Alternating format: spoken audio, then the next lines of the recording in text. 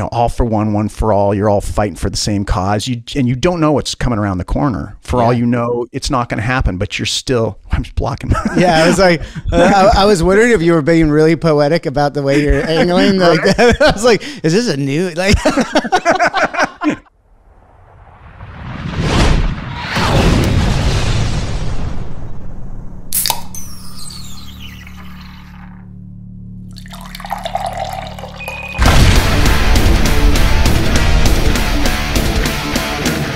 Hey, what's up, everybody, and welcome to Drinks with Johnny. On the show today, I am joined by probably our most requested guest in our Drinks with Johnny Discord server.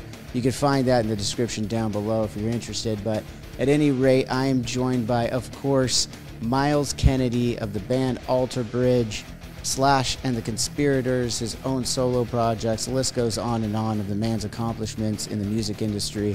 I'm really excited to have him here on the show and chat a little bit about that, his vocal techniques, of course, and just so much more. I know that he's a big advocate for animals. He's got a great pet and a great story there. So I'm really excited to have Myles on the show today, as I know most of you out there are as well. So let's get to it. Looks like he's just about ready. So let's start the show.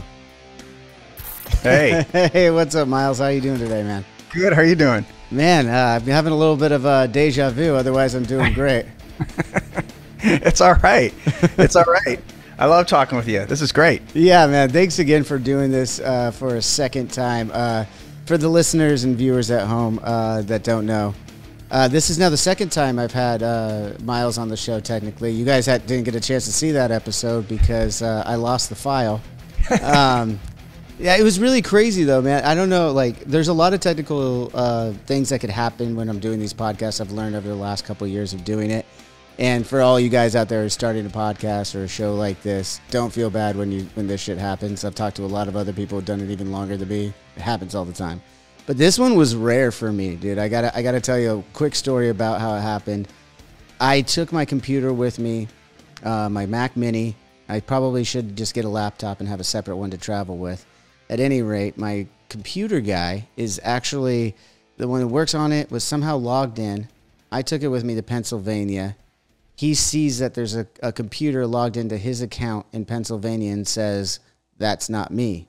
So what happens is Apple security works too well. It doesn't. Interesting. It completely, instead of just knocking me off of that iCloud server or whatever that I didn't even know I was connected to, it completely zeroed out my entire computer. Weird. Like remotely. Did you know that even No. happened? That's crazy. Well, I mean, it kind of makes me feel good in a way to know that Apple's on it to that degree. Right. But yeah, I mean, it was, I try my best to handle those said technical difficulties that might happen from time to time. But this one was just like, I was like, how the fuck was I even supposed to know that was going to happen? Like, there was no backing of that one. Yeah. Well, hey, it's all good. We're here. We're gonna have a great time. Absolutely, man.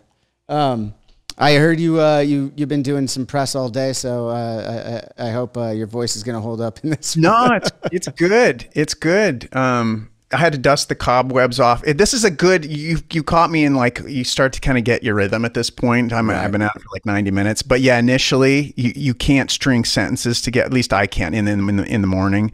And I'm just like, oh. In fact, I woke up this morning and I was like, oh man, it's just like, how am I going to get this stupid brain to work? Coffee. That's coffee. How. Yeah, you got coffee. That metal show. Did you get? Were you? Oh yeah, from being on there. Is that? Yeah, I got that from being on there. I don't. Geez, that was quite a while ago. But yeah, I covet this cup. I love this cup. Yeah, it's a great show. I talked to them not too long ago, and they were talking about possibly bringing it back as like a web series kind of thing or a podcast. Like, but I don't think that has come to fruition, unfortunately. I heard that too. I hope they do. I mean, I thought it was great. Yeah. They had great guests, obviously. I mean, they had great guests. With the exception of me, but well, the ratings went way down when I was on. I doubt that. But a lot of these things that we're going to talk about, we already covered the last time. But I'm excited because I could get a little deeper into it. Are you ready for that? Because I'm more ingratiated now with your new record for Alter Bridge, Pawns and Kings, than I was then. You know, I listened to it a bit, but now I've like listened to it a lot a bit. Okay. So I wanted to start there if you're okay with that. And yeah, absolutely. One of the things I noticed more and more listening to it is the actual recording. We talked a little bit about that before, but who was the producer and mixer on this? Because what I loved about the actual sonic compartment of the album is it didn't sound overproduced. There's a lot of records right now that are, you know, we don't need to name names or anything like that, but they have the same triggers on the drums. They have the same shit. It's like a little bit of that, you know, to clean it up and polish it is cool, but I like the way, in particular, the drums and the snare sounds on this record. It sounds quite a bit more natural than some of the other records I'm hearing these days. Yeah, Elvis. So Michael Basquiat, we call him Elvis because he looks like Elvis, and we've been working together off and on, really mostly on since the first record I ever did with him was in 2000. He was an engineer, and he'd engineered the Make Yourself record, the Incubus record, and he'd done it. Yeah, he was kind of on a tear, and he was just getting started. He was very young. So that's where I first met him. He was engineering the second Mayfield 4 record. And then fast forward to about 2007 when we did Blackbird, and we brought him in to do the second Alter Bridge record, and he's been at the helm ever since. And he's great. I mean, not only is he great at getting sounds, but he's got a really strong arrangement sense, and he's got song chops, you know. So that's been he's been a very important asset, I feel, especially with Mark and I, because we bring in a lot of ideas, and he's able to help us filter the ideas and we'll, you know, here's the good stuff, here's what we're going to work on, and you know, understands how to put on the kid gloves and work with our fragile musician egos. I think that's a very underrated attribute of a producer. Like I think that's maybe the most important. Yeah, when they can bridge that gap between two artists like yourselves writing and you know, bringing stuff to the table, and right, yeah, that could get hairy sometimes. You need that outside perspective every once in a while, yeah. Right? Yeah, absolutely. I know I do. I mean, I get lost I'm always amazed. I don't know about you, but when you hear about artists that produce their own records, like Prince, there was an example, and clearly he did a good job of it, but I don't think I would be up for that job, because I need somebody to say, okay, this could be better, or have you thought about approaching it this way? Yeah, it's important. Is that so? That actually begs the question for me. I've noticed it, I guess, for myself, but like in a band, you know, there's 4 or 5 guys working on the same, you know, overarching art for an album. So there's a little bit of checks and balances just in that, in our writing and then demoing and stuff like that. As a solo artist, I wouldn't. That I agree with you would be way more difficult. Like if you're just writing from, you know, picking up the guitar for the first time, doing the riffs or the melodies, to recording it, producing everything like that, like Prince did, that would be a whole other thing. That actually brings me to your solo stuff, though. Is that not how you're doing your solo records? Well, yeah, as far as the writing process, and that was a challenge, because especially on the second one, on Ides of March, you know, the world had shut down. So I really had to go in my studio and trust my instincts from the arrangements, you know, obviously from the songs, but also the arrangements, and, you know, putting together these realized demos that then I would hand over to my band. And yeah, that was a tremendous amount of work. It was good for me. I think it kind of tightened my studio chops a little bit, but I do like the idea of, like with Alter Bridge, where I look at it like, if I'm submitting a demo, I look at it like a shell. So I'll come in with, here's like the intro, here's a riff, here's the verse, here's the chorus, and then I like to leave like a middle section. Like, okay, Mark, what do you have that's going to complement this? Because it does 2 things. It takes it into a territory that I might not have thought of, and it also, my songwriting partner, he feels involved with the song, as opposed to you just hand in a completed song. Here's everything. Everybody play exactly what I hear. Drummer doesn't want to have to play my crappy drum programming anyways, you know? So it's like, I feel very passionate about that everybody has to take ownership of the song. Otherwise, you know, it's different. And I'm sure you guys probably the same thing. Yeah, I mean, each song is different, right?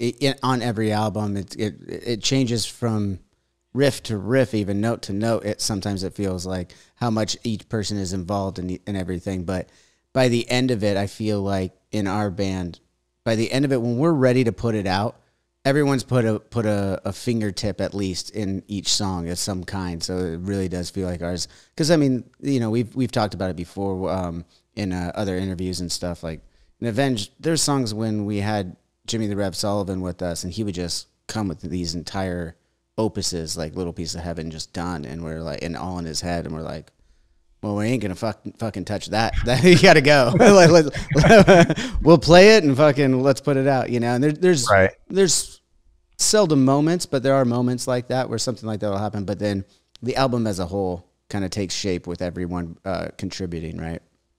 And that's a beautiful, and that's great, because then there's that chemical reaction, and it's that sum of its parts. You know, you create this thing that would not have existed had you not all put your heads into it. Right. I love that. You know, I think that's really important. Yeah. Well, I think that you guys, your new record, I've heard the whole thing. Most of the people have only heard 4 of the songs, right, that are out right now. But it's also great we had to redo this. This is going to be closer to your album release now. It's coming out October 14th. So perfect. it works out timing-wise a little better. But I'm excited for everyone to hear the rest of the songs. I mean, the 2 that they've heard that I've already into is like Sin After Sin, and the last song, why am I drawing a blank? Silver Tongue, or Silver Tongue's the first one that, right. For the second song. I got my phone right here, man. I'm already... Pawns and Kings is Pawns and Kings, right. The one that's again, we talked about it before, because it was like the second one you guys had released for this record, Pawns and Kings. It's the last song on the record, which was like that's different to me. A lot of times you release like song 1 or 2 and song 4, and then the record comes out. Right. So talk to me about like how that song got chosen to be one of the ones you're going to release before the record comes out. That was a surprise for me as well, because that was a song that wasn't even going to make the record. That was a song, like, as far as we talked about that whole process of demoing. Right. I had been whittling away on that one for a while, and just had all these parts. And I had plenty of other demos that were more fully realized, and so I put those up on our folder. And then, but you know, sometimes you're sitting there after all the songs are up, and the producer will be like, "Hey, do you guys have any other songs you didn't submit?" And I'm like, "Well, yeah, I've got a bunch, but you're not gonna, you know, they're not really ready to go. Let me hear it." So I played that, and he's like, "That's going on the record." It's like, oh geez, all right. So fortunately, we got it in the context, and it became Alter Bridgeified. You know, we were able to kind of whittle down all of the parts and make it a realized vision. And so, but with that said, I was surprised it even made the cut to make the record. And then when it was one of the first tracks to be released, it just goes to show you, it's just like what we were talking about. It's just so important to have other people, you know, outside of your what you're doing, with fresh perspective. It's that fresh perspective that totally, you know, will make or break things in a lot of ways, because you get so, you know, you're looking at every little detail, every little hammer on pull off, and you know, whatever is going on, and you're like, oh, it's, you know, you're too locked in. So it's good to have that those people you trust.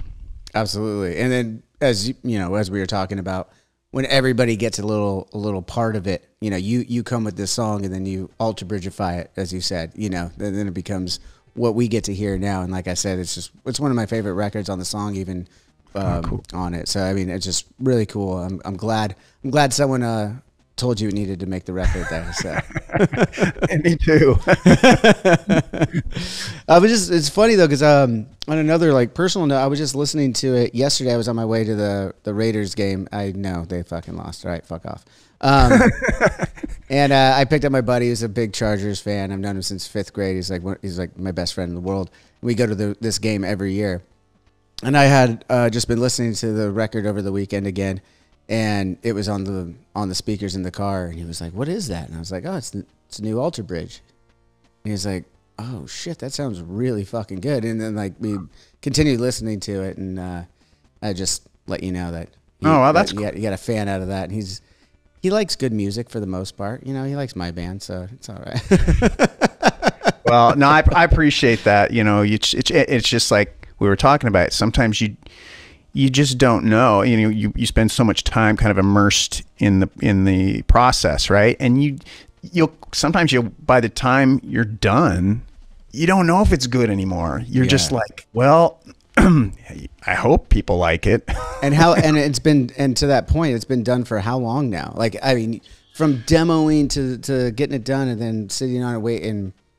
So a lot of people at home may not understand how long that process can really be and how long you've lived with the songs before they first hear them. Yeah. Fortunately, this record's kind of unique in that sense, in that I don't think I started really trying to put things together till about December of last year. So in a lot of ways, and you know how it is, that it can be years prior to an album release where you start, building the ideas. So these songs kind of feel like they're fresh out of the oven. There's that. That's good. So you're ready for that tour you guys announced too. You got a big tour coming up next year. So starting in January. So you guys are fresh and ready for it. Fresh and ready. Maybe that's what we'll call the tour. It should be like a hot loaf of bread or something. We'll sell Alter Bridge loaves of bread fresh out of the oven. I don't know. I hope that makes at least one of the admins for the tour. I'll credit you. Yeah. That'd be great. Just got to have the butter just like kind of melting over it somehow. Oh yeah. Some garlic butter. It'll be delightful. Well, I'll just have my graphic guy, Brandon. You got to put that like on the corner of this video. See, now we're having fun. Now we're back to having fun. Right. We can transition from music real quick because there was you shared an amazing story on the last time that we had this chat about your time on the set of the movie Rockstar, and it really stuck with me. And I was hoping you'd be able to share a little bit more from that. I know, for everyone at home who hasn't seen the movie for whatever reason, go check it out. It's an amazing movie based loosely on the true story of Judas Priest when they replaced Halford for a little while. At any rate, you have a role in the movie as a fan, coming up and taking control of the stage. There's Zakk Wylde's in the show. There's some other people, but walk me through that set and how you even got into acting, and kind of, as we talked about last time, why we haven't seen you in a movie since, man. Well, I think the main reason you haven't seen me in a movie since is because I discovered that actors get up really, really early. Wow. Yeah, that was my first and only acting experience. But how it happened was it was kind of strange. I was just hanging out on, up here in Spokane where I live, Spokane, Washington, and I get a call from my manager. And he's like, yeah, and I'd heard this movie was being made. I'd heard there were other artists involved with the movie, but I was really surprised when they reached out. I was just like, okay, well, great. How did you even hear about it? Because at the time I just had a Mayfield 4 record under my belt. And it was through Brendan O'Brien, who had mixed the first Mayfield 4 record. And I guess he'd kind of submitted my name into the hat because they wanted somebody who could sing the part, but also kind of look the part, whatever. Mm-hmm. And I guess once they had a nice outfit, they were gonna put on whoever. Wait, yeah, that wasn't what you showed up with. That red leather, that red leather suit wasn't what you showed up with. The leather suit and that hair. That was not my hair. It's amazing how many people think that was my hair. I was like, I wish I had hair like that. I think you could pull it off. I think you could pull it off, Myles. I don't know. That's a pretty massive head of hair. But yeah, it was like, that's how it happened. So I went down and read for the part, and to my surprise got it, and then went into the studio and they wanted to make sure I could sing the song. And yeah, it was a trip. I mean, I just didn't understand the magnitude, at least at the time, of how Hollywood worked and just like how much went into all of that, and getting to see the behind the scenes, and it was really, really incredible. Like, I remember one time I was standing there, we were waiting to shoot, or we were rehearsing. It was during rehearsals, and I had these sunglasses, and somehow the sunglasses, something broke. There's no big deal. I just put my sunglasses in my pocket, and somehow somebody found out. Oh, we heard your sunglasses broke. We'll get somebody to fix those for you. I'm like, this is great. This wouldn't happen in the studio. Here you go, and fix my sunglasses. Like, they have a professional sunglass fixer, on these big budget. Dude, I gotta get me one of those. I didn't know that existed. Exactly. Yeah. So I mean, it was just. But I say that to illustrate the magnitude of it, Right. just how it just so much different than being in the music industry. And it was cool. I mean, getting to hang out with Zakk Wylde and meeting Jason Bonham and Jeff Pilson was great. Everybody was great. And Mark Wahlberg was great. And it was just a really cool experience. And, when we finished filming, Zakk, he's just a great guy, and he said, "Hey, why don't we have a beer?" And took me in his trailer, and we talked to him. He kind of lit up when he found out my grandfather was a Marine in World War II, and we got to talking about that a little bit. Oh shit, I didn't know that. Yeah. And so we were like, I'm just hanging out with Zakk Wylde, and then I told him I also play guitar, and so he gives me a box of his custom guitar strings. I think they were, I forget which brand they were at the time, but it was just, sorry, that's my dog Mozart. He's freaking out. I wasn't sure if that was your dog or oh, maybe it is your dog. Yeah, that might be my dog. Oh, okay. It's actually not my dog. We're dog sitting, and she's a bit you are? Yeah, she's a bit of a yapper. What kind of dog is it? Oh, it's a complete mutt that they found. Her name is Sola for South LA. They've my friend is a teacher, elementary school teacher, and the dog was left in a box behind the elementary school. Oh man! So they took her in and named her Sola, South LA. So nice. yeah, Nice. so she's older. They've had her for a lot of years now, but they're so we're dog sitting, and she's not used to the house, so any sounds outside, she's barking. But I could have just let it ride with you though, man. Now I feel like I'm ruining the chat. No, I should have put it on you. It was like, yeah, that was totally Mozart. I have no idea what that was. No, you're talking to the right guy for dogs entering into because I love dogs. Like, I just think they're the best. I don't care if they're big dogs, the little guys. There's just, I'm a dog person too. It's that unconditional love, right? Yeah. It's great. But I've become a cat person too, because during the pandemic, I don't want to say we adopted it. It adopted us. We had this feral cat that would wander around the neighborhood. Beautiful black cat. Looked like somebody took a panther and put it in a dryer. And it was just like, because it's fluffy. Well, it's massive, because it's a massive cat. It's a big cat, and it looks like a panther, but you just shrunk down a little bit. Anyway, so it kind of took a liking to my wife. My wife would be out working in the garden, and this cat would just sit there and stare at Selena. Kind of creepy. I'd watch the whole thing go down. I was like, what is going on out there? And then before you know it, she started to kind of build a bond. And now, I mean, he's wandering around somewhere in the house, and he's a cool cat. His name's Azrael. Named him after the angel of death. Wow. Black and kind of a Black Panther named Israel. All right, or Azrael. Sorry, Azrael. That's incredible. Yeah, I mean, I know you're a big. We didn't get into it too much. I mean, we talked a little bit about Mozart and how you did that song for the last Slash and the Conspirators record from the perspective rather of the dog. And that was interesting. And you tell the story a little bit about that real quick before we get back to Rockstar. Sure. Yeah, that was. So what was that? Fill My World, I think, was the name of that song. And yeah, wow. How did that go down? So we were on our way back. I was finishing up a tour, and my wife was with me. And normally the dog is like at a dog sitting place. They, dog hotel, and when we're on the road, and he loves it there, and they love him, which is great. But we thought we were going to be back this evening, so we had somebody drop the dog off at the house, and we were going to leave the airport, and everything's going to be cool.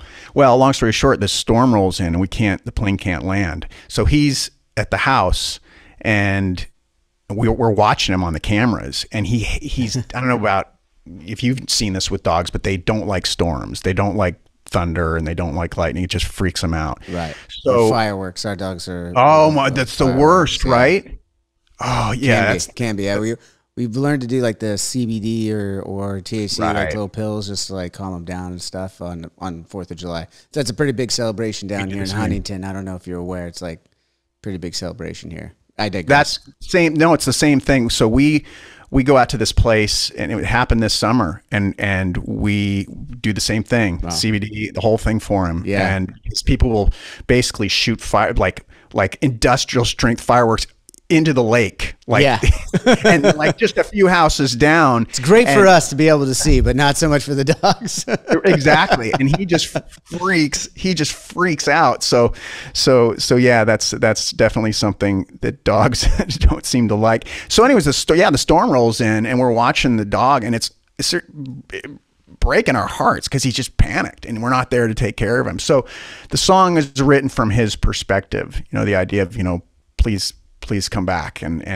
But it's, if you didn't know that story, you'd think it was about humans. So it could apply to like more of a romantic scenario, or losing somebody, or whatever it is. But it was, truth be told, written from Mozart's perspective. Yeah.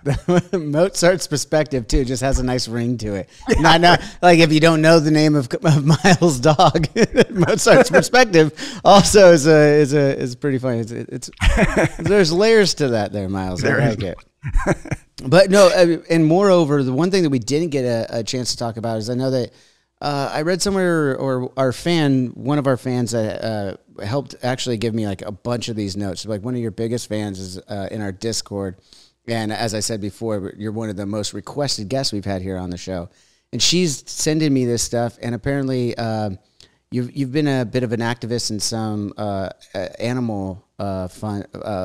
Can you talk to me a little bit about how that's worked out or what you've done for animals in your activism? Yeah, just a few years ago, it was about 10 years ago, I did something in Africa, and was with Slash and a few others. And long story short, it was my first experience with elephants. And I just was, both my wife and I, both Celine and I, were like, just spellbound by these incredible creatures. And then we got to talking with one of our kind of guides, who's also very, very involved with a number of things down there pertaining to the animals. And he was telling us about the poaching problem and all that. So essentially, for a while there, we were involved with just trying to help raise awareness between the poaching with elephants and rhinos as well. And there was a song we did it was on I believe it's on the World on Fire record. It's been so many years. Years ago, we did we had a video and it's been so long, and I'm trying to remember the exact name. That's how many records I've made since then. Jeez, yeah. Myles. That's a good problem to have. Well, yes and no, but sometimes you're like, really, dude, you can't remember the name of your own songs anymore. But it has been, when you have 3 different bands, it does get to the point where you're like, good Lord. But yeah, that was something that we were involved with for a while, and elephants they're amazing. If you've ever stood near one or like underneath one, and just there's something, it's hard to articulate, but you can just kind of feel this presence that's so majestic and powerful, man. I don't know if I've ever experienced it with another creature. It's just, well, obviously they're so massive, but they're so intelligent too. And I think that's some of the allure for me, is just knowing there's so much going on behind those big beautiful tusks. Yeah, man. Yeah. I've never been underneath or anything close like that. I guess my only real interaction with elephants, other than like a safari zoo or something like that, was first time I was out in Thailand.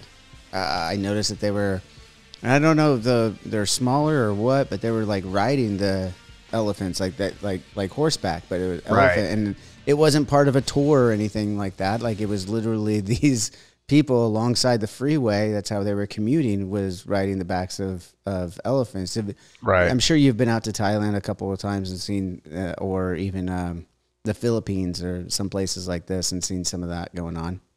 Yeah, I've definitely seen some of that going on, and you know, there's also, and that's a tricky one with with a lot of that stuff. Once you kind of learn about, especially with the tourist industry and whatnot, it's kind of it can be kind of controversial as far as what they're actually doing to the elephants, and so I didn't know any of that. That was the thing that some of the friends that we met through some of these causes, you know, educate us. They're like, yeah, it's some of that stuff isn't always good, and so that was good to understand. But yeah, I just think that, you know, they're some of the most incredible creatures on the planet. I hope to experience that one day as well. I have not. One of the places I haven't been able to visit yet is Africa. So you said at the beginning that's where you were out doing this. And have you been back? Is this someplace you've been to more than once, or have you only been to the continent that time? I went back. Was it 2018? I went for my solo for it was like one of the first solo runs. You went out just for Myles Kennedy solo. Yeah, in Africa. Just acoustic. Acoustic. Just flew down with like now I'm picturing Myles Kennedy going to the airport with just his acoustic guitar on his back, ready to go to all these places in Africa. That's have guitar will travel. That is awesome, man. That's incredible. I love doing that stuff, because the thing is when you just show up with some acoustic guitars, you're putting yourself out there. And one of the things, I don't have a problem being a dork. Look, I'm kind of a goofy guy, and I embrace that as the years go on. I'm not going to try and front. And when you're just going out there with acoustic guitars, that will kind of come through, or you'll just say, "Did I really just say that? Oh no!" But you're keeping it like a conversation, because it's not like a big production. It's not like a show. It's more like you're in a room with a bunch of people, and you're you know, sharing songs and sharing stories, and that's really fun. So with that said, yeah, I've got to go down there and do a little safari, and that was cool. There was one thing, I don't know if I've ever told this story. We were at this place, and it was beautiful, and they were wonderful to us. But on this one occasion, and it was just kind of a fluke. My wife was getting ready to, you know, lights were turning off the lights, getting ready to go to sleep, and all of a sudden, I just hear this shriek. And it was in Selena, and I look, oh my God, what's wrong? And she's just pointing at the floor, and there was this, I kid you not, it was a scorpion about this big. Oh shit. Massive black scorpion that she just about stepped on when she got into bed. I mean, like that close to step on. And so we did some research, and we reached out to our buddy who educated us about the elephants and whatnot, and said, hey, what do you know about, and he took a picture of the scorpion. What do you know about this scorpion? And he's like, well, what I know is that particular scorpion, if you'd have stepped on it, the tour would have been over. You could have been in the hospital for weeks. Like, so she really kind of dodged a bullet on that one. But with that said, I mean, that's part of the dynamic of you know, going on safaris and going into it's the animals world. You know, we're just guests, and that's what's kind of cool about it. Just try not to get stung by a scorpion in the process. Yeah, exactly. You know, I mean, yeah, you nailed it right there. I mean, it is cool to go see them in their natural environment. I mean, that's cool. Yeah. I mean, kind of in our natural environment, you know, if you really break it down. But it's cool to like go back to that and see that a little bit and safely. Thank God that didn't happen to her. You know, right. But that's still cool. You got to see a big ass fucking scorpion like that right next to your bed. That's rad. It's massive. I've never seen anything quite like it. And I guess the bigger, at least in that part of the world, the bigger the stinger is, the tail, I guess the more potent it is. And it was. So it's not like a lot of spiders. So sometimes the spider, I don't know. I'm probably fucking this up, but like some arachnid ologists or whatever they're called could But like, I feel like in spiders, like sometimes it's the smaller ones, or sometimes with other animals, it's the smaller ones that are that's more true. potent. That is true, and I think it's that way. It can be that way with certain scorpions as well. But I guess for whatever reason, that particular one, I'm not a scorpion specialist. Although I do love the band, the Scorpions. But they're a great band, and then you got other things like that might be tied into it, like Sting. You know, that's a great nice. Both. I'm actually I love Sting. I am too. I mean, well, first of all, who the fuck isn't? I mean, when we're talking about the musician and songwriter Sting, and of course, but I'm also a big fan of the wrestler Sting too. So like the wrestler Sting, yeah, absolutely. We're just gonna go down this whole rabbit hole now thing of insects and venomous creatures and wrestling. We did talk a little bit about wrestling before. You mean Alter Bridge has been doing the Edge from WWE's entrance music for a long time.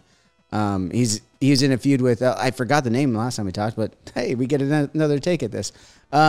Judgment Day is like his like big feud right now, and I think they revamped that song a little bit. I don't know if you guys were aware of that. Yeah, so the song, they're using a different song now. They're using I think The Other Side, and which is cool. I mean, it's like we're just flattered they're still using stuff from our catalog. So that's great. And it's fascinating because I feel like in a lot of ways, having Metalingus as his entrance music is arguably one of the most important aspects of people discovering the bands over the years. You know, we've toured, especially overseas. Like if we'd go somewhere, and if someone would come up and be like, man, I had no idea who you were, but I love that entrance music. And then I discovered the band after that. And so that's been great for us. I mean, we really are appreciative of that. Yeah. I mean, it's a great song too. And the fact that they're using it then The Other Side now. Have you had any chances of meeting Edge? Yeah. Yeah, I met him. What's he like? Because he's cool. He's a massive man. I mean, he's great. They mostly tend to be. I've met a few, and those wrestlers tend to be a little bigger than they look on TV. They are they're giants and built different.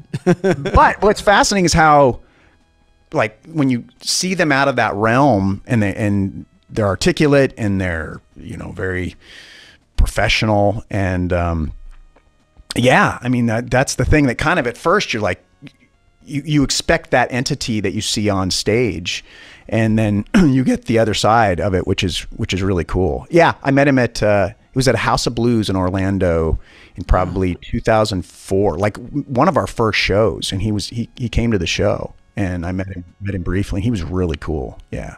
I love that Orlando House of Blues, by the way, too. Yeah. I haven't been there in a long time, but that's a cool one. When was the first time you guys played there? First time? Shit. Probably around that time, too, actually. Maybe 2003, 2004. Right. Probably had to have been around the same time because we did. I remember my first tour with the band was in 2002, just on the West Coast, like a 2-week thing. And then we worked on our record, Waking the Fallen, in 2003, released that and did Warped Tour. Then shortly after that is when we started to play some of the House of Blues a little bit more regularly. So I would imagine it was probably around that same time. Right. Now you guys were you guys Warner Brothers initially? We were initially Hopeless Records. Well, there was another label even before that the guys had signed with that was from a Belgian company or something. They literally by snail mail they sent the contract. The guys were 18 at the time and were like, "Yeah, we got a record label," signed it and sent it back. Oh, really? It was a big debacle on that. But then we got picked up by Hopeless. Okay. And we did Sounding the Seventh Trumpet and Waking the Fallen on Hopeless Records. Okay. And then we got signed to Warner after that. Okay. Do you remember? Do you know who Andy Olyphant is? Yeah, he's one of my very, very good friends. Yeah.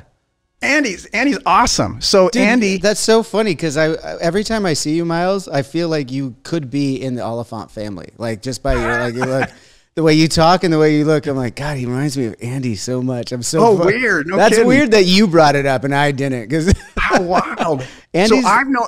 Yeah, he's the best. I've known Andy since he was the very first A&R guy that gave a damn about anything I was a part of, it was Mayfield 4. He flew to Spokane. Oh, shit. Yeah, in 2006. Yeah, I think it was in 2006 or early 2000. I'm sorry, 1996. That's how long. Okay. Going way back, way back. Yeah, because I was gonna say I thought the Mayfield 4 was was a little earlier than that. But. That was earlier. Yeah. So he was the very first guy. I'll never forget. He gets here and we go like have pancakes somewhere, and I'm like, this is great. We're talking to like a real A&R guy, and we kind of actually. I'm gonna reach out to him because I haven't talked to him in a while, but if I remember correctly, I think we went to the Rockstar premiere. I think I might have. Well, his brother was in the movie. Timothy plays the guitar player of Marky Mark's original band. Band. I'm always going to say Marky Mark. I cannot say Mark Wahlberg anymore. I don't know why. I know he's beyond that at this point, probably in his career. But it's just funny to me. I'm a huge fan, but like, anyways. I digress. Yeah, Timothy Olyphant is great too. I'm sure you guys he's great. Met on that set as well. Yeah, I've only had the pleasure of talking with Timothy a couple of times too. But yeah, Andy was the guy. It's funny, we have a similar story. He was the guy at Warner that came out and saw us on Warped Tour for the first time, and then brought out Craig Aronson and Tom Whalley to the next show. And he was the one that saw us first and was like, "We got to get this band, blah blah blah." And he was the one really championing us to come over to Warner Brothers. That's cool. That's wild. That is.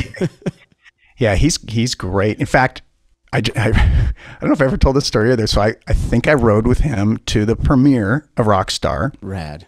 Big Hollywood thing, right? And I'm this kid from Spokane, and once again the magnitude of all this. I'm kind of a wallflower. I'm not really hardwired for a lot of that stuff. So he pulls up, and I think he's like, okay, there's like the red carpet. With all the people on the red carpet. And he's like, okay, it's your time. You're in the movie. Go do your thing. I'm pretty sure this is how it played out. And me being me, what did I do? I went behind all the photographers and just like docked the whole red carpet. Because I'm just like, I can't do this. Is like setting my social anxiety off into a tizzy. Just get me into the theater. I love that. And this kind of answers the earlier question why we haven't seen Myles in a movie since. There you go. There you go. Absolutely. I ran for the hills. Yeah, it's like, I mean, it's cool. It's amazing, but it's just a whole different scene. I'm happy being a musician. I just want to rock. You just want to rock. Yeah. And you don't want to wake up that early, obviously. No. Let's get back. I'm going to come back to the Mayfield 4 and Andy Olyphant in a second, but this seems like a good time to get back to that the set of Rockstar story.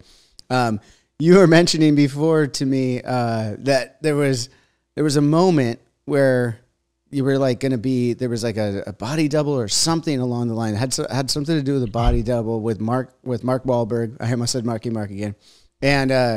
And then there was another celebrity that walked by at one point. Can you tell me that story again a little bit? Yeah. So I think I know which story you're talking about. So we'd finished. So the scene, it was shot over 3 days from my part. And the first day, if I remember correctly, they brought in like a few actual bands. Like maybe Wasp was there. There were like some bands that would draw a lot of that like rock and roll crowd. So they could film in the arena and stuff like that. Yeah, gotcha. Exactly. So they could have the people in there. And so we were shooting these scenes. I'm dressed with the wig and the outfit and all of that.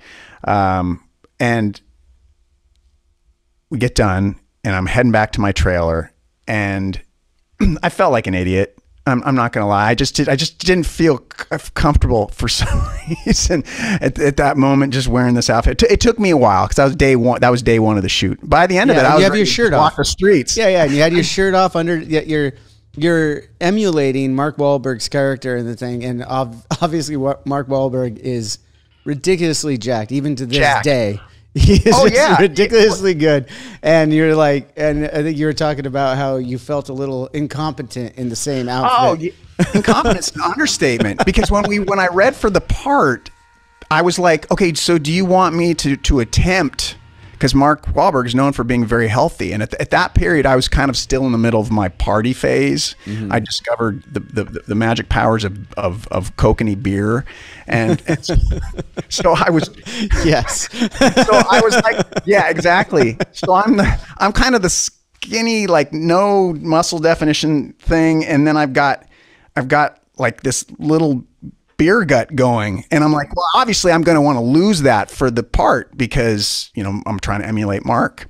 And they're like, no, we're going to talk to Mark and try, because it's more rock, we want him to be a little more like tone that down and be a little more rock and roll or whatever.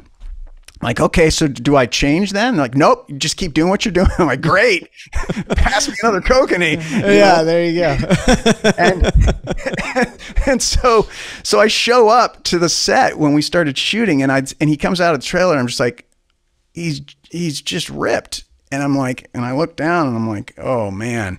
So yeah, you can see it. There's one scene where we're both going for this high note and we both kind of lean back, right? Yeah.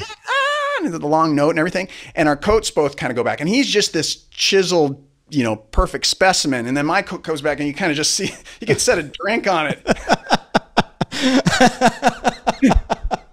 I love that. I got to go back and watch this for that scene alone. I grew up loving this movie, by the way. Or not even like it's a staple, man. It has a good story, right? Too in it. Like in all seriousness, it's not has kind of ripper great on. story. Yeah. And some amazing. I mean, I don't know who was the music director on this, because I mean it was really well done musically too, to come up with those original songs in there too that really fit the era that they were going for. Yeah, there were a lot of really good tracks that were perfect for that. I think the song that we sang, the Stand Up and Shout song, if I'm not mistaken, was written by, I think it was Sammy Hagar. I think wrote that track, and the gentleman who was in Steelheart, great singer. I know he was involved. Jeff Scott Soto was involved with doing like a lot of the vocals. I think he did a fair amount of vocals for some of the other actors. And yeah, I mean, it was just kind of a real, I'm with you. I mean, that was a fun, the 80s, that was a fun time. And I felt like they did a good job of touching on the spirit of all of that. And yeah, it was something that, and also I had no idea that it was going to have the staying power, because when it was released, it was right on the heels of, or right before, it was right around 9/11 when that happened. So obviously that's a buzzkill right there. So you're kind of like, well, that's, you know, out of respect for everything that was going on in the world at the time, a party movie about, you know, 80s rock is not going to probably, you know, you assume that's it. And fast forward 20 years later, and it's gradually kind of, you know, made the rounds, and people seem to find certain joy in it. Find it. Yeah, and they're still finding the movie, you know, now with streaming services and stuff. And I know before even streaming services, I would catch it on MTV2 or VH1, you know, when they started making their transition into completely negating music. On those channels, they were still playing like some movies that were music related, and Rockstar was one of them that I got to imagine. I mean, the residuals on that for whoever gets paid on those got to be looking pretty these days. Not me. I didn't even. In fact, I think you're supposed. Someone said, "Did you get your SAG card?" I don't, because I didn't come up in the whole actor world, so I didn't have a. Never had a SAG card or anything. No, I didn't know any of that stuff. No one told me. Oh, and back then it was separated. So now, as you know, I think you know the AFTRA and SAG like are combined. That's why. Oh, they are. So I don't know. Do you get those DVDs in the mail for when for your consideration and stuff? I don't. Really? So I should probably get on that. I should probably get on that. So I get these DVDs every year for like my consideration as being part of the union or whatever, or something along those lines. And we get those sent every year. So, I mean, it's silly now. Now I feel bad because I'm like, this just is like a waste of plastic. I'm kind of environmentally friendly. I'm like, this is kind of just a waste. Like, I could stream it in HD, and you're sending me a 480 DVD, man. Like, that's a good point. I didn't even think about that. Send me a code or something, you know what I mean? Like, exactly. It's like they're sending 8-track tapes for your I gotta pull out the DVD player and dust it off and stuff. Right. That's funny. I was just at a gathering a few nights ago, and a real good friend of ours gave us a DVD to check out. It was some movie, like a gladiator movie, something that they were like, you gotta check this out. It's really cool. And but then my wife and I got in the car, like, do we have a DVD player still? Like, where it's like one of those things. We got to track one of those down. We're going to have to track one of those down. I recently was doing some cleaning in my basement, and I found an audio cassette player. Oh, rad. And I'm just like, and I started looking through my audio cassettes that I don't even know if they work. Do you still have like a bunch? I have a few, but the most important ones, the ones that I'm really eager to dig up, are the rehearsals, because I used to record, just crappy boombox recordings of our rehearsals when I in high school. And so I want to hear, that's what I want to hear. I want to find those. There's going to be some real gems. My voice hadn't even changed yet. So I'm like, hey guys, let's play some Scorpions. Well, I mean, that at some point that might have been a little easier without the knowledge to hit those higher notes some of the times, right? Yeah. But at that point, I wasn't singing. That's interesting. Right, because you started out as a guitar player. You had no interest in singing. No interest. I got talked into doing, there was a battle of the bands. It was called the Drug Free Rock Off. And it was supposed to it was like a battle of the bands where there was a thing for the kids to do on a Friday night. And it was the theory was it would be drug free. I don't know what was going on. I have no idea. Oh yeah. Myles is watching himself of what happened. No, actually it's true. At that point I didn't discover, I went through a phase. Let's just say I went through a little phase of kind of experimenting in my later 20s. But at that point, as a teenager, I was a total squeaky clean teenager. Okay. Pretty squeaky clean, pretty boring. I just wanted to rock, right? So anyways, we get up there, and I got talked into doing, strangely enough, rock and roll, because I was the only kid who hadn't hit puberty yet, and I could hit the notes, and that was it. So we did the Zeppelin tune, and then we did something from 2112 by Rush. Somebody did that, and then we were just trading vocals, but that was it. And then I didn't sing again for a few years. I just wanted to play guitar. I just wanted to shred. And we're Anna, again from the Discord, pointed out too. Weren't you a guitar teacher at one point? Did you teach guitar in Spokane? Yeah, I taught guitar for quite a while. I was just trying to kind of hustle. I'd play gigs at night. I'd do session work. I'd play on people would hire me to play on whatever, play guitar.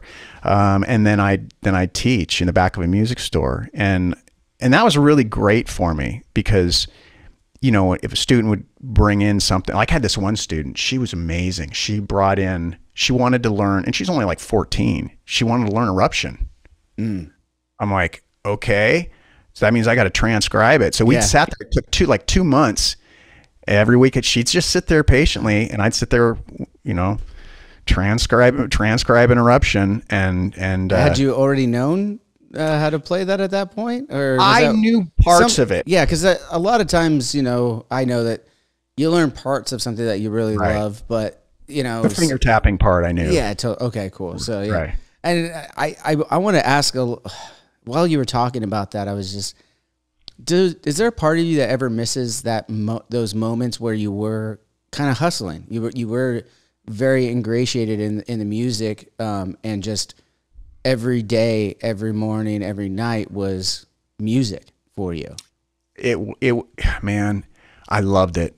I'll never forget the first day of I went to music school for 2 years and got a degree in commercial music jazz studies, and I remember that first day, it was just all music, no English, no math. All I did was music all day. And then I'd go gig at night. And it was it was 6 nights a week. So we'd gig at this place called Gatsby's here in Spokane when it was open. And that was 4 sets, 6 nights a week. and then get up and have to go to music theory at 8 in the morning, and then jazz improv. And it was just all day, every day. And then teaching on the weekends during the day if I wasn't going to school. But I was hustling. I was just like trying to survive. And then once I got out of school 2 years later, then I was really hustling because I'm trying to eat, and I'm trying to pay the insurance on my big 1977 station wagon. You had a 77 station wagon? Yes, the Chiquita. It was this massive. So my grandfather, he worked for GM, and I basically.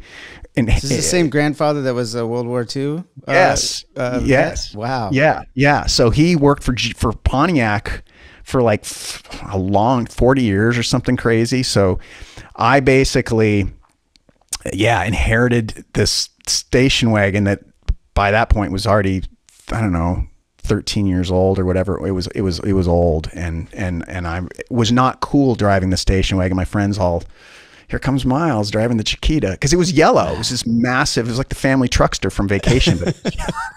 Holiday Road. That movie's the best. It's so good. I love this. I love the theme song. I love the movie so much. Holiday Road comes on. I'm fucking ready to go.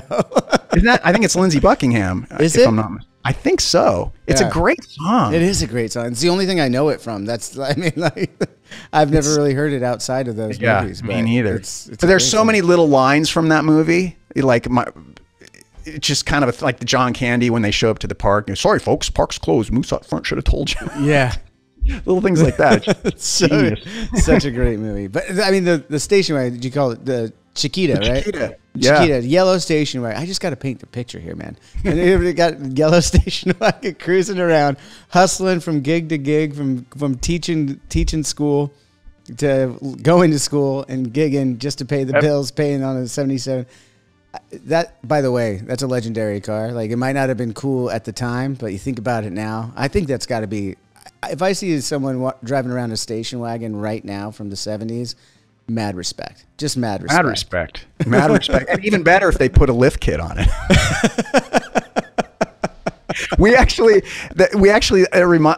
You remember Gremlins or the AMC Pacers? Remember those cars? Yeah, the Gremlins was made famous by Wayne's World. The exactly. Yeah.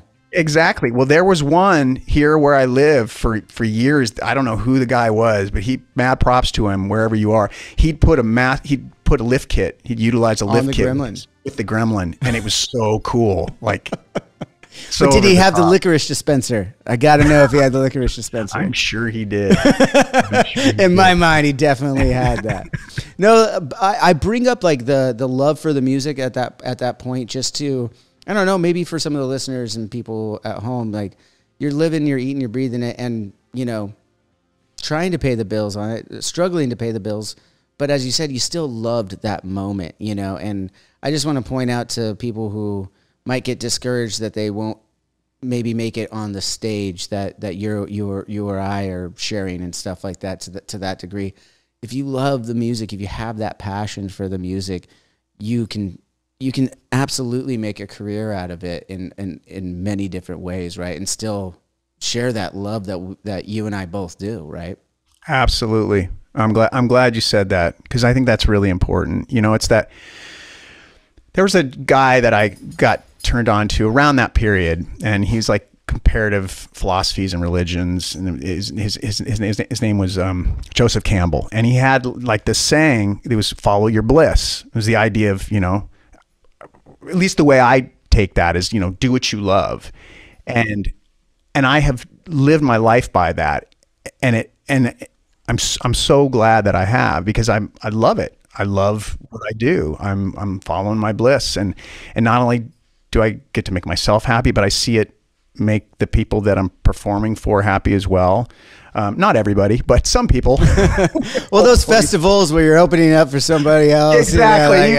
We've all had those shows. Yeah, we've all had those shows. There's always that Especially guy early on. We go back to those 2004 days, Oh, I know. Those were the days. But still, you're doing what you love. Right. And even if it's not, and I think that's what's really interesting. Like, when I think back to those hungry days when I was just getting by, I'd get $1 I'd take $1 and go down when I was working at this music store, and there was an Asian restaurant. I'd spend $1 on this little box of rice, and that's what I'd eat for lunch pretty much every day because that's all I could afford. But there's a certain, like, now that I think about it, even though it's probably wasn't the healthiest thing in the world, there's a certain romance to all that. And it's like you're paying your dues and you're hustling and I'll never forget, we did our first record with Jerry Harrison, Mayfield 4 did.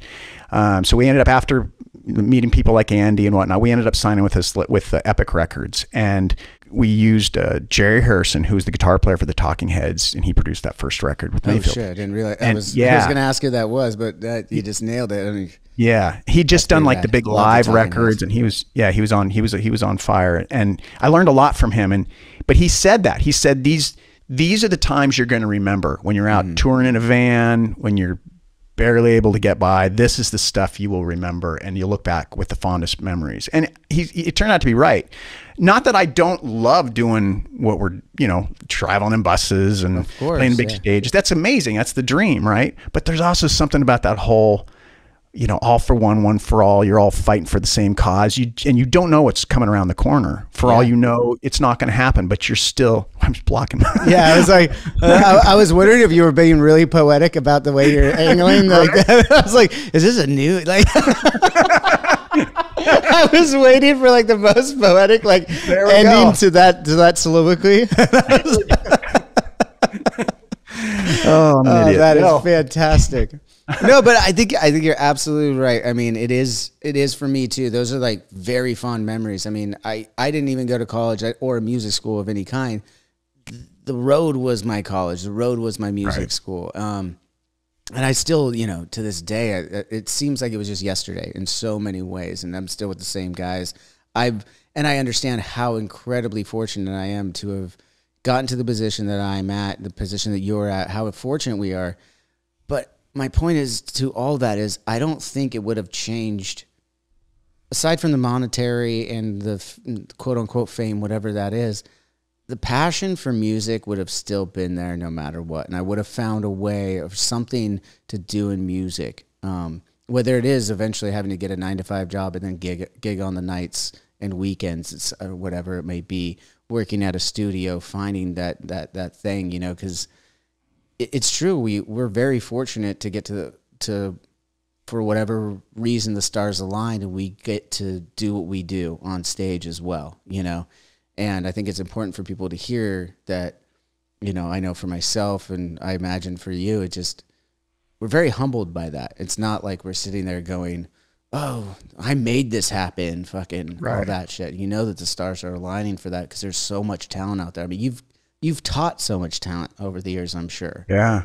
And you find yourself going, why? I don't know. I've asked myself this a billion times. Why me? Yeah. Like, how did this happen? Because I know guys who are I grew up, the guy I grew up in that band with when we, playing that bar, even though, 6 nights a week, Joel was his name. He's a way better guitar player than I was. He's one of the best guitar players I've ever, to this day. He was like a prodigy. And it's like, it's like, I realize how crazy lucky I've been. And it sounds like you do too. And that's great because I think it makes us, obviously appreciate what we do and not take it for granted, but it also makes you work harder. Yeah. It's like for me, I still feel that you're kind of trying to prove yourself. You're still always, especially out among your peers. You gotta exactly.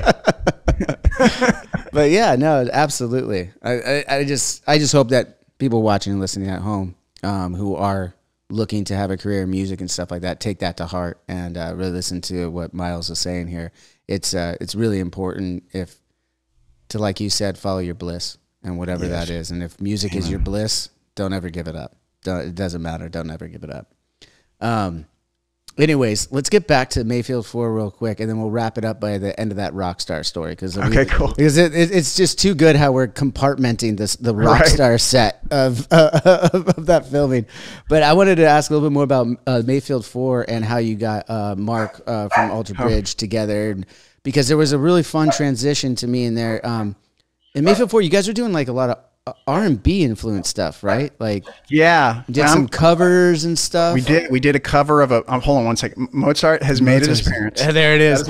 Mozart, So it's Sola and Mozart. We're gonna have to get these two together at some point. We are. Oh, now he's taken off. Okay, good. Hopefully it'll stay that way because he's very demanding. Jeez, he's such a no. Oh, he's got Monkey. Okay, you got Monkey. Okay, you're good. Oh, he's got his toy. Toy, yeah. Perfect. So that's she should be good. So yeah, so Mayfield, we loved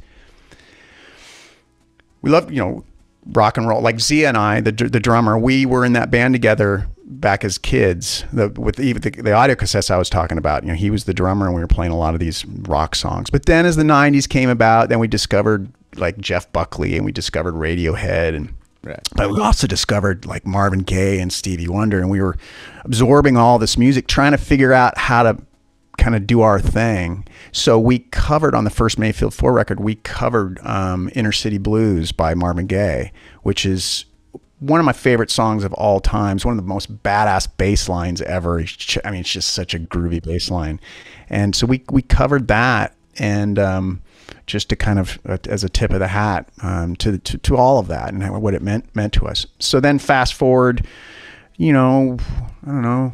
Well, we toured. We ended up doing a tour on that record, and we opened for Creed just as they were blowing up. So this was like '98, and that's when I had brief interaction with some of those guys, and then got a call like 4 years later, whatever it was, when they were interested in putting another project together. And then as of January 2nd in 2004, Alter Bridge was born. Yeah. And I know Mark has a little bit of jazz backgrounds, and you had a little bit of the R&B backgrounds, and we were talking a little bit about records and vinyl and your cassettes and stuff. You guys must have been sharing a lot of the record collection, sharing songs with each other, right, earlier on, or it's interesting early on. So for me, even though I came from kind of a jazz and fusion and R&B background, I didn't know Mark was into that. And I don't know if he was at that point to the degree that he is now. It seems like he's really gotten into, Frank Sinatra and the Great American Songbook, which I think as a songwriter is so important, because those songs they're such well-crafted songs.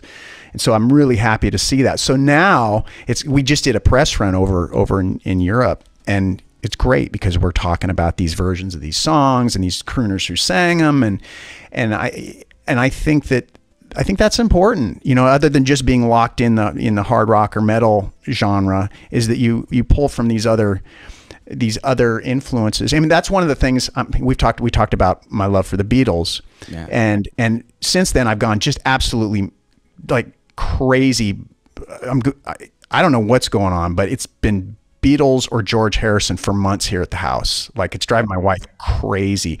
And I've really gotten into that first George Harrison solo record.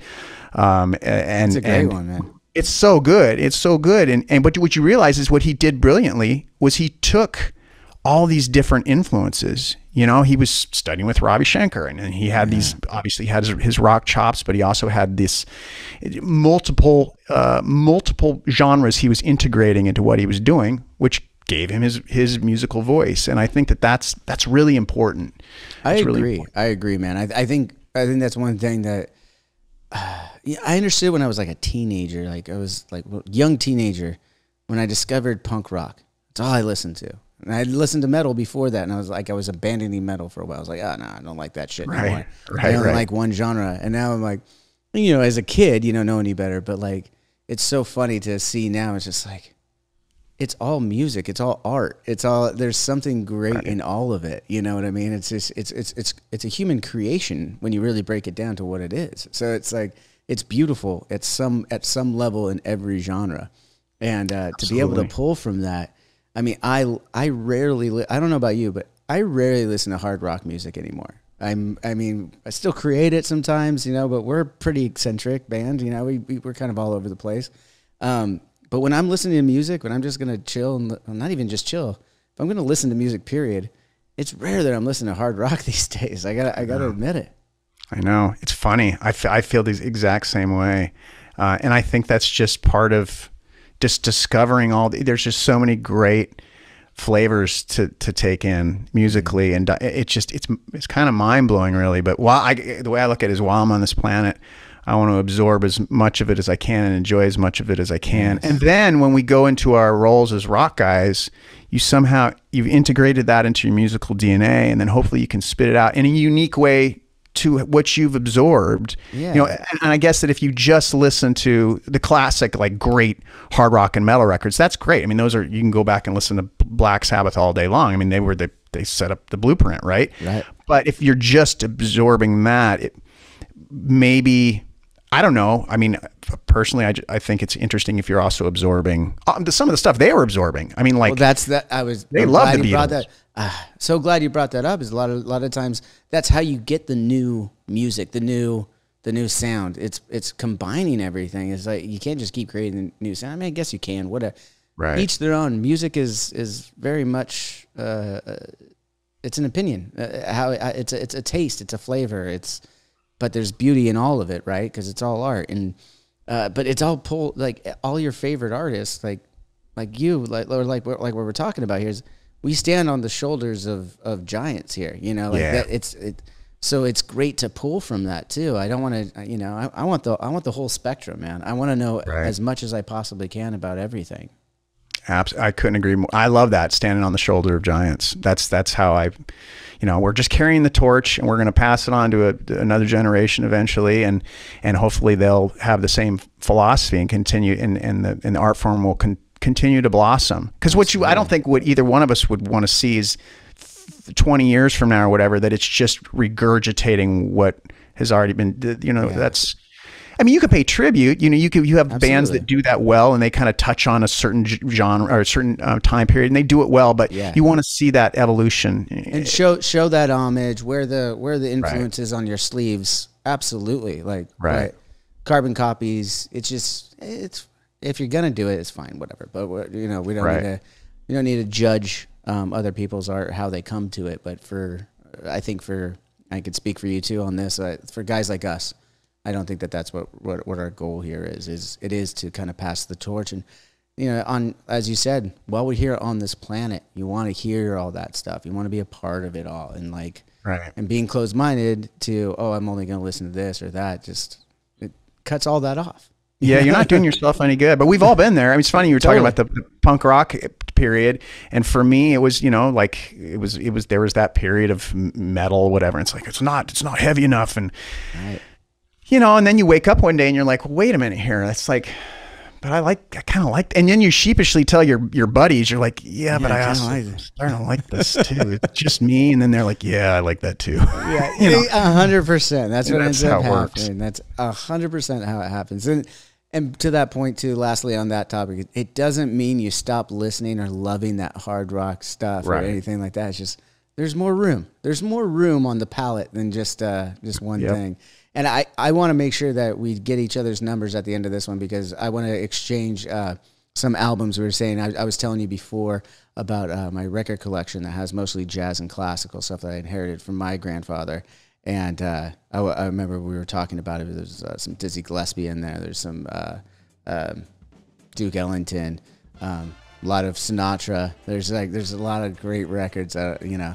And I want to hear some of the cassettes, man. Now that I know you found some cassettes and cassette players, I want to know what's in that collection. I used to have a pretty wicked cassette collection too. I have no idea where it's at these days, but I don't have a basement. We don't have basements in Orange County, man. So, well, it's good because basements flood. That's the problem with basements. Trust me, I've learned my lesson there, and I'm hoping that all the humidity and all that hasn't ruined some of that stuff. But yeah, I've got these tapes I found, these cassettes I found, and it's just so, it's such a, you know, you open up the little box and you get the same feeling that you got when you were playing. I'm like, oh my gosh, I haven't seen this forever. Like, I didn't even know I had this anymore.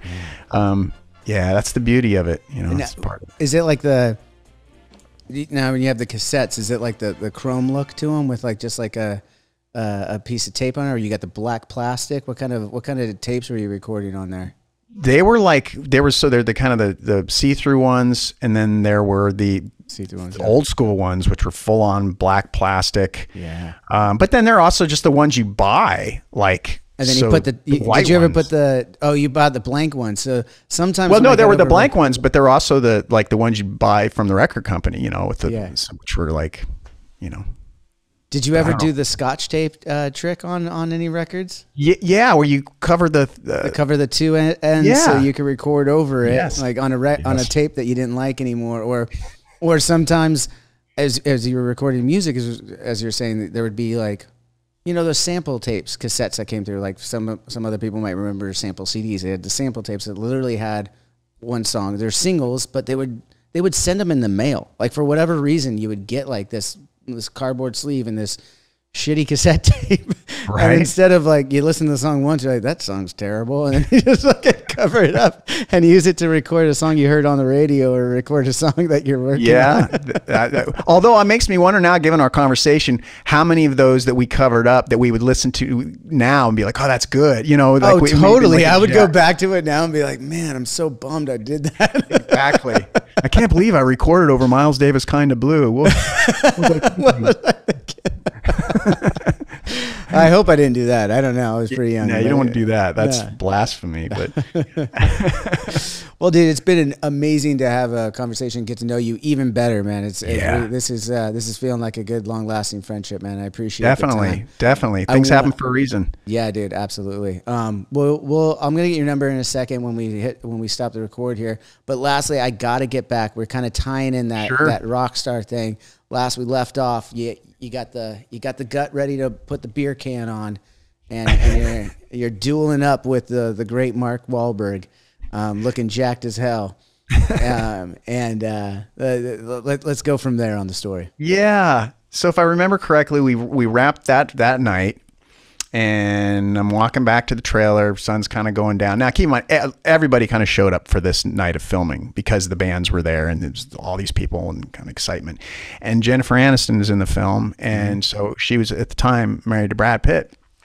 And so I'm walking back to the trailer, kind of with my head down because I still haven't gotten used to wearing this stuff yet, and I feel kind of funny. But then I look up, and there's Brad Pitt just walking right by me, and just kind of looks at me and kind of looks me up and down, kind of smiles like, okay, I was just like. Brad Pitt made you feel about this big. Yeah, exactly. Exactly. In all fairness, Myles, though, I'm sure most of us men standing next to Brad Pitt, especially at that time, probably even now, would feel about that big. So. Oh yeah. He definitely was beaming movie star. Yeah, he's one of those guys who comes on the TV or the movie, and my wife, the ladies love Brad. I don't even blame him though, man. I've watched all of his movies. He's a great actor on top of it. He is. Which makes you almost be like, God, some guys just get it all right, like me, But yeah, he does, and he also seems to have like a big heart. I like the fact that he's done good things. He's got altruistic motives. He seems to have good taste in music, and he's also like an architecture fan. And I love architecture as well, and he's really into that whole scene. So he seems like a good, well-rounded human being. So props to him. Yeah, absolutely. But yeah, just getting that look from Brad Pitt. Yeah, I'll never forget it. I'm understanding more and more why we haven't seen Myles Kennedy in a movie. Since the way that you're describing a lot of it was great, but then Brad Pitt walked by.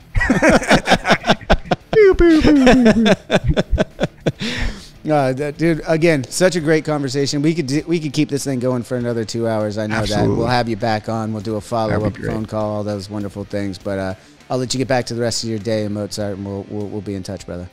Right on. Right. Thank you. Cheers. Well, that'll do it for this week's episode of Drinks with Johnny. Thanks to Myles for being a great person and doing this for a second time. It was an absolute great conversation. We'll be doing a follow-up phone call with Myles on the podcast side. So if for whatever reason you're here on YouTube and you don't listen to the podcast, you don't know why, go listen to the podcast, follow, subscribe, whatever they say these days to the podcast. It's streaming everywhere. And on Thursdays or Fridays, sometimes we do a follow-up phone call with this week's guest. So make sure you're subscribed and following that so you don't miss it. And that's it for this week. So until next time, cheers.